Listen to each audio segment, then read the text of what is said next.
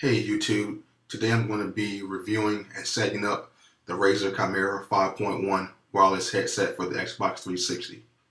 This headset operates at the 5.8 GHz frequency, so it won't interfere with other devices in your household. Okay, let's set everything up, guys.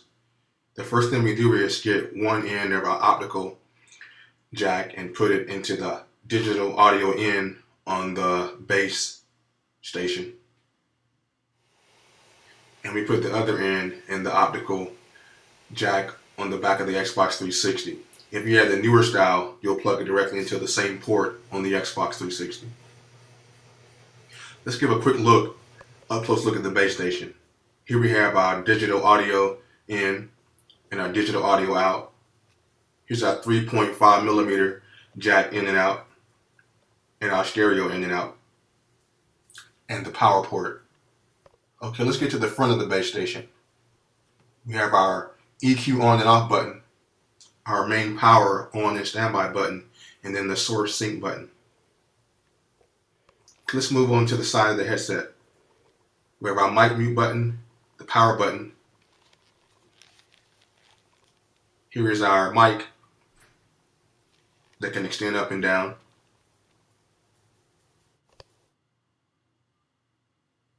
On the opposite side, we have our mic volume up and down buttons. Opposite to that, we have our main sound volume up and down buttons.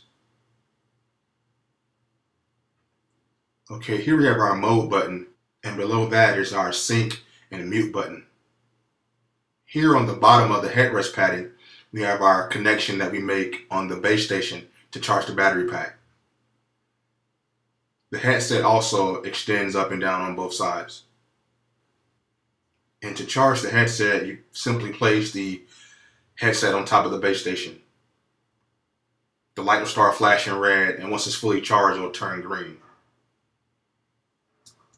On this side of our headset is the compartment for our rechargeable batteries. All you do is pull the main compartment off, and there's a smaller compartment that houses the two AAA batteries.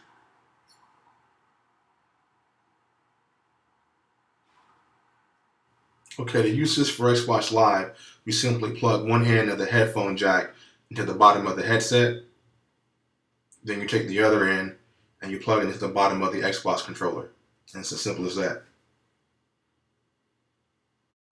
Okay, now let's get into the sound quality of this unit. I experienced overall good sound quality across the board. It had really good bass, really good mid-range, and really good highs. The only problem I experienced is with the mic. As I was playing on Xbox Live, people would tell me I need to turn my mic down. I didn't experience any problems at all with hearing my other teammates while playing Xbox Live though. I've used this headset mostly for playing Gears of War 3, and again, all the sounds are really balanced across the board unless you play at extremely, high volume levels. And as far as the comfort goes, these headsets are really comfortable.